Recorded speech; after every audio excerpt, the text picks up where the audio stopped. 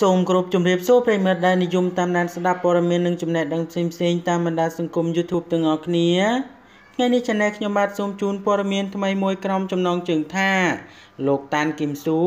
ចាត់ទុកលោកប៉ែនចម្រុងជាសិល្បករគំរូម្នាក់ដែលបានដាក់ទុកសម្រាមបានយ៉ាងត្រឹមត្រូវហើយប៉ែនចម្រុងគឺជាបាទប្រិយមិត្តរបស់យើងលោកពិតជាបានស្គាល់យ៉ាងច្បាស់ថាលោកប៉ែនចម្រុងគឺជាបាទតារាសម្ដែងក៏ដូចជាពិធីករដ៏ល្បីល្បាញសម្បូរវោហារស័ព្ទស័ព្ទបញ្ចេះរីស្ងួតដែលបានធ្វើឲ្យប្រិយមិត្តរបស់យើងលោកបានសើចជាបន្តបន្ទាប់កាលពីម្សិលមិញនេះគេបានឃើញលោកប៉ែនចម្រុងនិងតារាសម្ដែងផ្សេងទៀតស្លៀកពាក់ឈុតបុរាណយ៉ាងស្អាតដើម្បីទៅចូលរួមអបអរសាទរទិវាវប្បធម៌ជាតិ3មីនាលើកទី21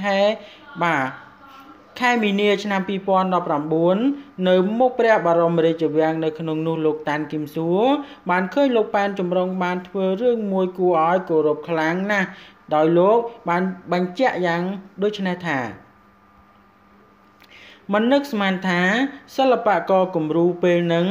ពួកយើងដើរដោយជើងទទេនៅលើផ្លូវថ្នល់ដ៏ក្តៅរហែងសឹងតែទ្រាំមិនបានតែលោកប៉ែនចម្រុងនៅតែប្រកាន់ភ្ជាប់ទុកដាក់សម្រាមយ៉ាងត្រឹមត្រូវនេះគ្រាន់តែជាគំរូរូបភាពមួយជ្រុងតូចទេអ្វីដែលអស្ចារ្យនោះគឺលោកប៉ែនចម្រុងនាំគ្នាប្រមូលសម្រាមដែលប្រទះឃើញ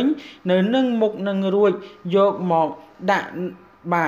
ពេញគូតឡានរបស់ខ្លួនពិតជាមហាមិត្តដ៏ល្អមែនមិនមែនជាការបញ្ជោឬការលើកជើងអ្វីទាំងអស់តែនេះគឺជាគំរូដ៏ល្អមួយដើម្បីធ្វើការបង្ហាញទៅកាន់ប្រជាពលរដ្ឋខ្មែរទាំងមូលតើយើងដឹងថាឈើពូលីវតែម្នាក់ឯងមិនគ្រប់គ្រាន់ទេយើងត្រូវតែចូលរួមទាំងអស់គ្នាដូច្នេះព័ត៌មាននេះមានប៉ុណ្ណឹងដើម្បីទទួលបាននូវព័ត៌មានថ្មីបន្ថែមទៀតសូមមេត្តាជួយ Subscribe និង Like ចំណែកខ្ញុំបាទសូមអរគុណនិងសូមគោរពលា